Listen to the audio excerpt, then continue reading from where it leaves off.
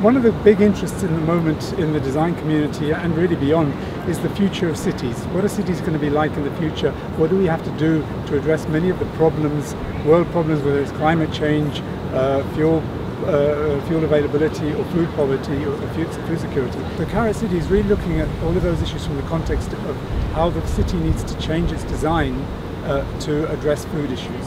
Where can we grow food locally, how we can grow food locally, and what does that mean to the way we design the spaces in the buildings in the city? Carrot City began as a student-led initiative. Students were incorporating urban agriculture into their design thesis projects in the architecture department. So we brought them together as a group, and this became the basis of a whole research network looking at design and urban agriculture.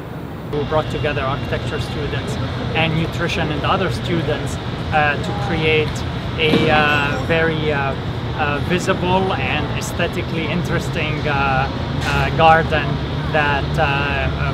that's right on campus. The aim of Carrot City is to expose artists, architects, designers, and urban planners to the design possibilities of incorporating urban agriculture into cities, buildings, and products. Beyond that, we would like to think about how we can start to do some more analytical work to actually put some numbers against how these sorts of initiatives can actually improve the performance of things like climate change within cities, reducing greenhouse gas emissions, improving food quality in the city, and improving the quality of the spaces that we're producing in the city.